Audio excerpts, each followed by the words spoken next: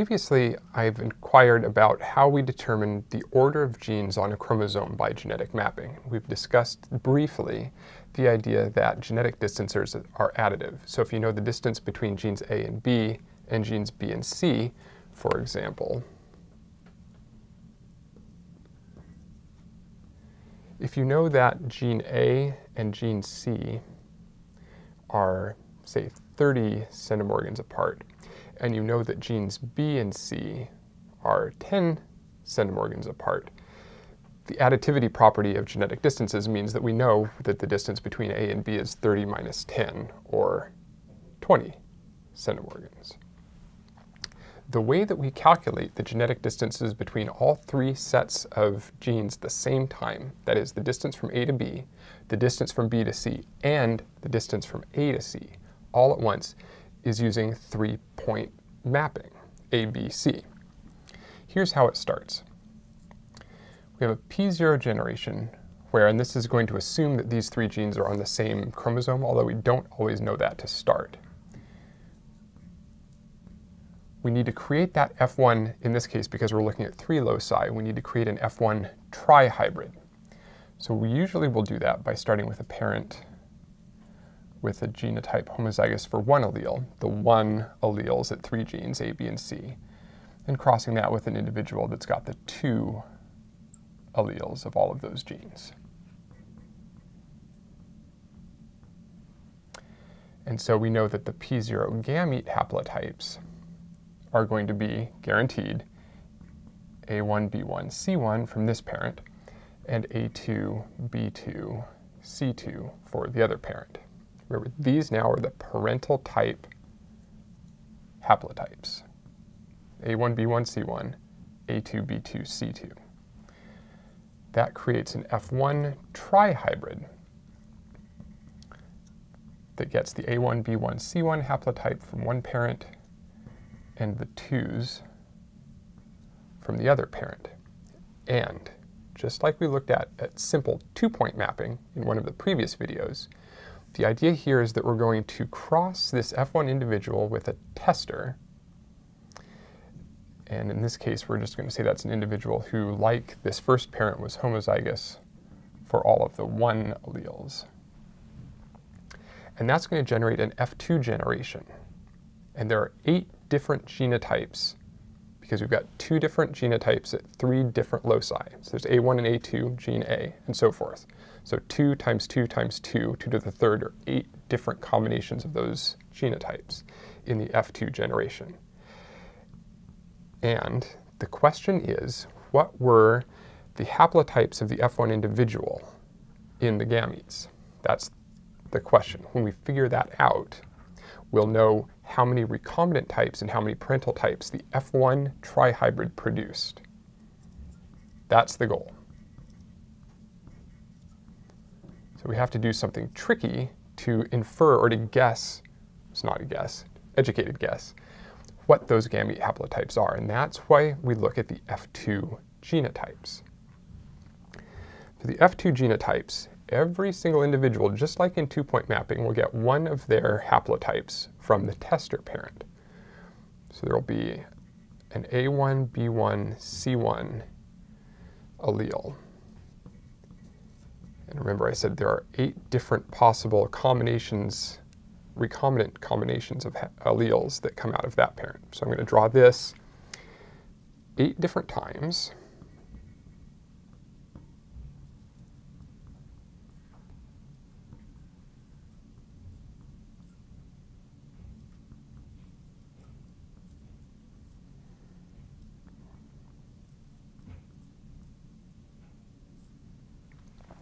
And then we have to figure out what's going to happen at this other locus. So we've got A1s, and we've got A2s. So half of the gametes will have A1 and half will have A2. Now, if you get an A1, you can either get B1 or you can get B2. So 50% of the gametes that have A1 get B1 or B2, and the same is true for the A2s. Remember, these are all the possible combinations. This is if Mendel's second law independent assortment was happening when you're looking at 3 different genes. So if these 3 genes were on 3 different chromosomes, you'd get 8 different combinations of genotypes. And you'd expect to see even numbers, a 1 to 1 to 1 to 1 to 1 to 1 to 1 to 1 ratio. That's probably not what we're going to see here. Now, if you get A1 and B1, there are now finally 2 more options. You either get C1 or you get C2.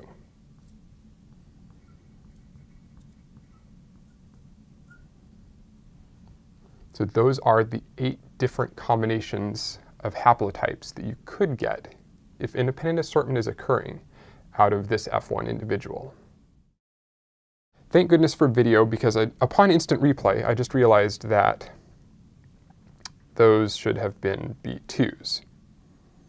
So now we should have gametes, half of them have A1, half have A2, half have B1, half have B2, half have C1, and half have C2. And that obeys Mendel's second law.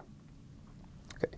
So the geneticist in the laboratory doing this would cross the P0 individuals together to make the F1 trihybrid, cross to the tester, and create this set of F2 individuals. And of course, at first, we don't know who's got which genotype. So you have to collect a number of F2 offspring, identify their genotypes, DNA sequencing or other technologies, and then we can catalog how many of these different types do we have.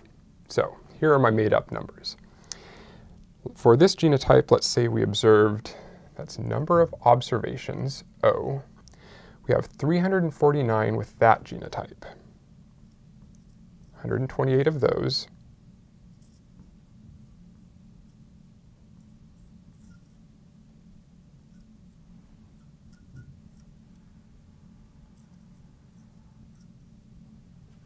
All right. So we've collected a total of 1,200 different F2 individuals. Just like single point mapping now, we need to figure out which of these 8 different genotypes are parental types and which are recombinant types. The first thing, as in 2-point mapping, we know that an A1, B1, C1 came from the tester parent. They are not a parent we care about the haplotypes of. It's this parent. It's the trihybrid. We want to know its gamete haplotypes.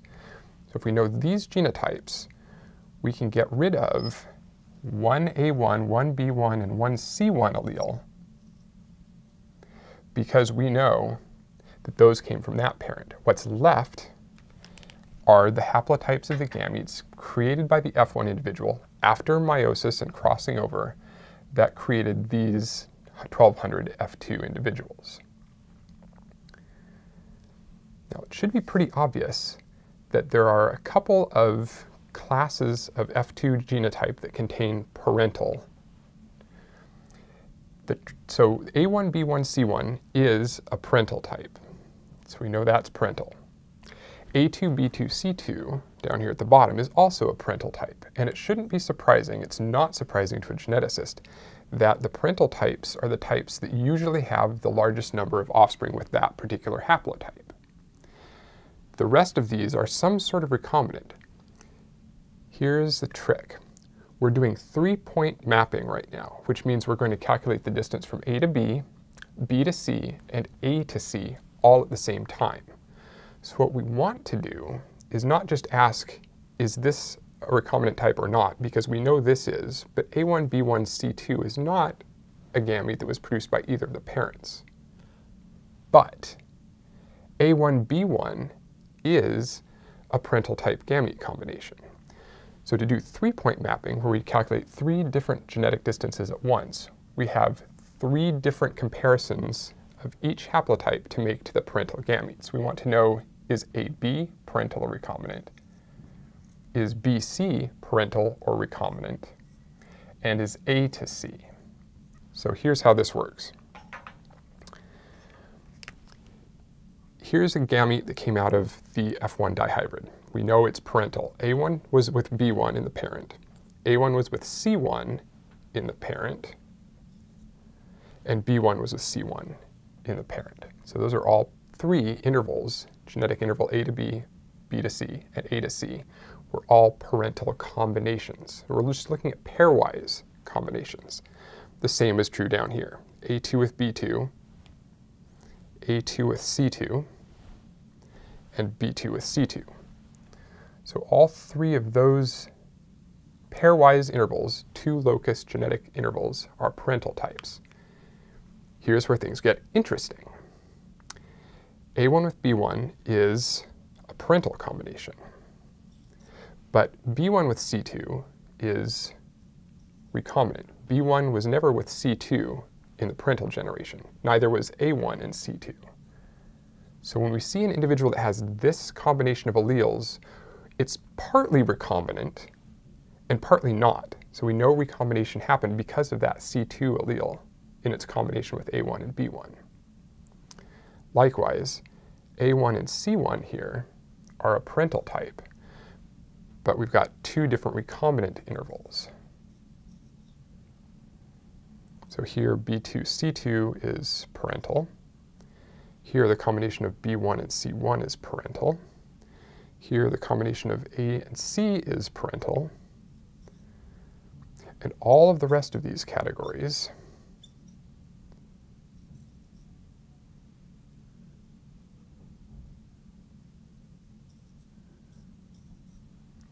are recombinant.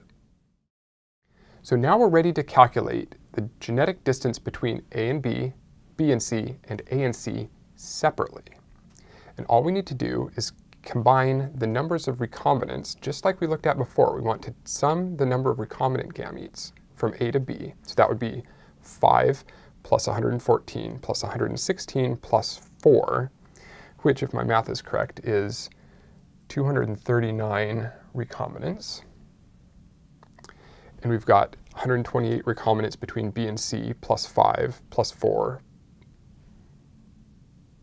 plus, there's another recombinant type in there, isn't there? Where's the other BC recombinant? Recombinant, recombinant, recombinant. Oh, I never filled in this line, did I? Huh.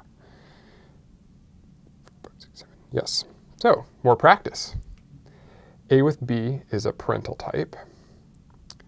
A with C is recombinant, and B with C is recombinant. There we go. So now we have 4 different recombinant types from B to C. So we sum 128, 5, 4, and 124, and we get 482 recombinants. And then we take 128, 114, 116, and 124, and sum those together, and we get 261 recombinants. So now we're at the point where we can calculate genetic distance. The A to B distance is the number of recombinants, 239, number of recombinant gametes, or haplotypes, divided by the total number of haplotypes. And so that's 239 divided by 1200, which is about 19.92 according to my calculations. Likewise, so that's A to B. B to C, we have 482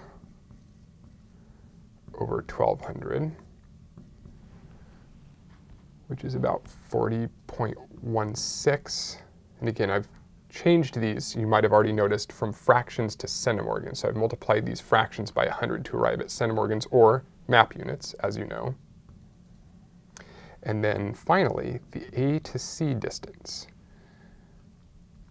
And this is what's going to tell us the relative order of genes on the chromosome. 20 units apart, A to B, about 40 map units, or centimorgans, from B to C. So the A to C distance is going to tell us the order of those 3 genes. 261 over 1200 is 21.75 centimorgans. So when you come to class next time, draw a map that relates the relative order of positions A, B, and C, genes A, B, and C, on a chromosome, and see if it's true that the genetic distances between them are additive and obey this rule.